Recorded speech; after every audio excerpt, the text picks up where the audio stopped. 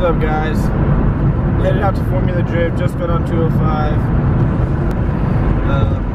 Should be pretty fun.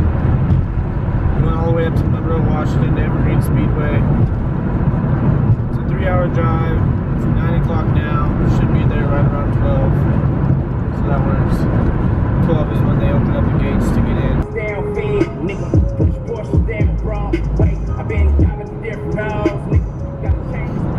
What's up, guys? So we're an hour into the trip, about a little less than 100 miles away, I think, to Seattle at least. Monroe's a little bit farther, but I think it's only going to take like a half hour once we get to Seattle from there.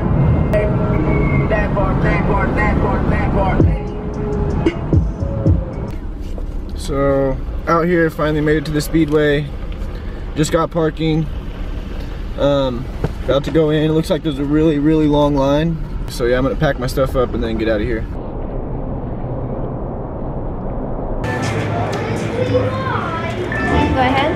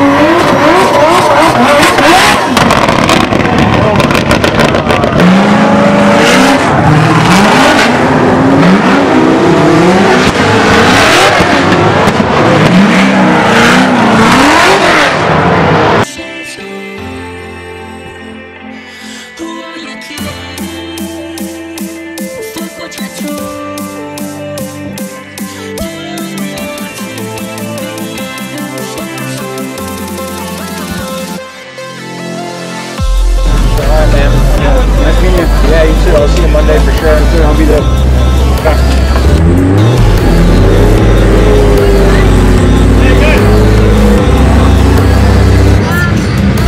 I forgot to say I met Ryan Tuerck, who was my favorite drifter. I talked to him for like 5 minutes, which was probably the highlight of my day so far. It was hella sick. Ryan Tuerck, thanks for talking to me and taking your time instead of just shooing me off like an asshole. Thank you. And I told him I was going to see him Monday down at Pat's Acres. He said, cool to see you down there. So I'm excited to see him at Pat's Acres and shit. I'll be out there on the track. We got on the media list for that, so that should be sick.